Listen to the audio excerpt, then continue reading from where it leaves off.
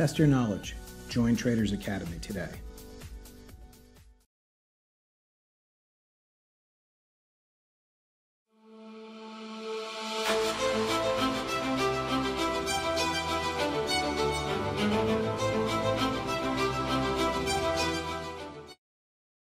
The aim of this lesson is to enable you to easily open a chart and understand the various elements of the display. We will explain the chart layout and show you how to access configuration menus and shortcuts so that you can quickly redesign the time period of any chart or swiftly add relevant studies. By the end of this lesson, you should be comfortable with opening a chart from TWS Mosaic and know how to access the chart settings menu in order to add or remove data or values, or how to add a secondary series or a simple study. Later, we will focus on global configuration so that you can set defaults for charts and learn what to look for within configuration settings. There are at least 4 easy ways to access a chart from TWS Mosaic. Pay attention to this quick tip at the outset. Whenever you create a new chart, TWS will open the Chart Parameters dialog box from which you can configure the display and time frame. In a moment, I will display this box on screen, but then show you how to turn it off for speedier chart selection. You can always return to it from any chart display.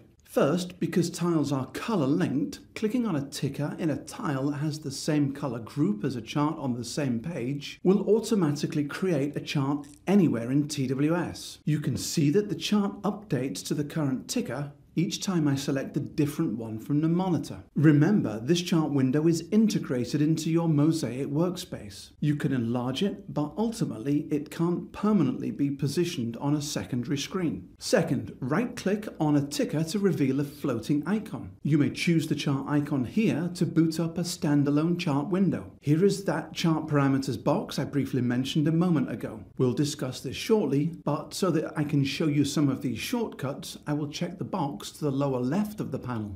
This means that we can bypass the chart parameters box whenever opening a new chart. You should get used to TWS charts before doing this. This chart can now be repositioned on a secondary screen if you wish.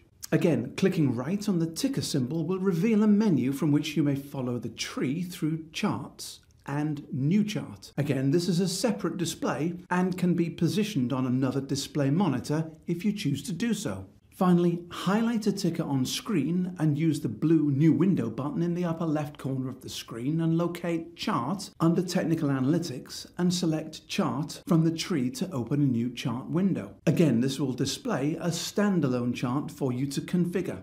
Chart Parameters Settings. Any newly requested chart will open with the underlying settings or parameters you most recently selected. For example, if you last changed the requested time from a 6-month bar chart to a 3-month candlestick chart, the next chart you open will be for a 3-month candlestick chart. TWS will retain your settings automatically so that you can avoid constantly having to reconfigure each chart. If you bypass the chart settings dialog panel, you can always return to it from any chart using the Edit drop-down menu and select Chart Parameters. This dialog box enables you to do many things, so let's take a quick tour of the layout of this panel. Remember, whatever you check here will be reproduced in any chart until you make a change. Beneath the chart settings description, you will see 4 tabs. Chart Parameters allows you to determine the display content for the underlying security. The Studies tab is where you will find a huge variety of technical studies to add to the display. You can compare your underlying to another using the Secondary Series tab. And you can choose from a variety of index values to compare your selected security from the Index Comparisons tab.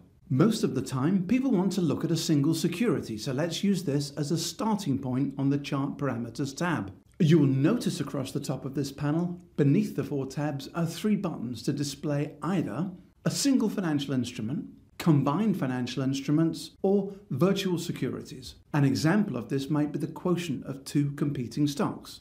For a single ticker, if the underlying entry field is not already populated, you can do so here. Select Stock and Smart for destination. Below, determine the time frame and frequency for what you want to display. From the time period drop-down, you will see that there are 2 colored boxes. Above in blue is the bar or candle size depending on what you have selected from the bar type drop-down menu. Below in pink is a further time period box. I'm going to select the 2-month candle chart and click apply to view the resulting chart.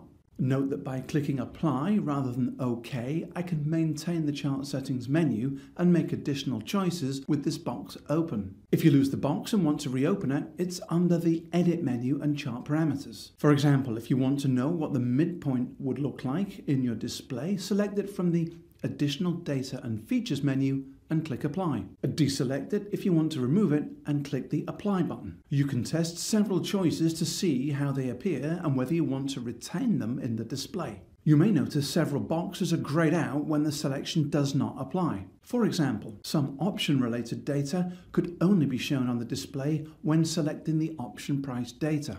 You may display option volume broken out into call and put values by underlying, and you can also display historic volatility for a security and the associated implied volatility derived from its options on the same display.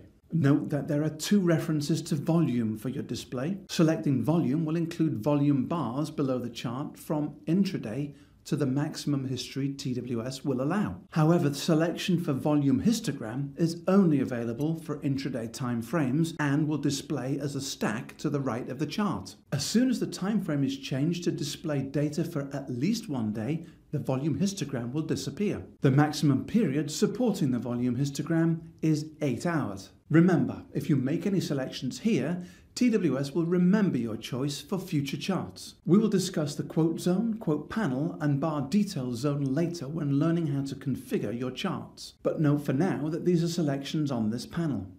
Also notice that there are selections for a buttons panel and for Chart Trader. These need to be enabled in order to make trades directly from charts, but you'll get an idea of what each does when selecting and clicking Apply to see how the display changes. More on these features later. Another useful feature is the logarithmic scale selection. This will be of most use when examining charts displayed over longer time periods or with a large price range. Log charts try to common size the price scale to keep price movements comparable. In this example, note the difference between price and log scales as I turn the setting on and off. You may add VWAP to price bars from the additional data fields, and from the Highlight on Chart selection, you may highlight your own trades within a bar as dashes or triangles to help more easily identify your entry and exit points over time. In the line below, users can determine what values could be highlighted on the y-axis, such as bid-ask, high-low, or last prices, or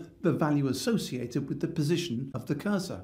At the bottom of the chart settings display page are chart time options. You will probably want to keep your charts up to date, but also show data outside of regular trading hours. Note that this is very useful when watching stock index futures that have multiple overnight or intraday sessions. Remember that these sessions will remain fixed unless you change them, and if you need to do so, access this menu from the Edit dropdown on the chart. There is a lot more to configuring TWS charts, but the aim of this introductory lesson was to show you the various methods of opening a chart and how to locate and drive display choices from the chart settings menu.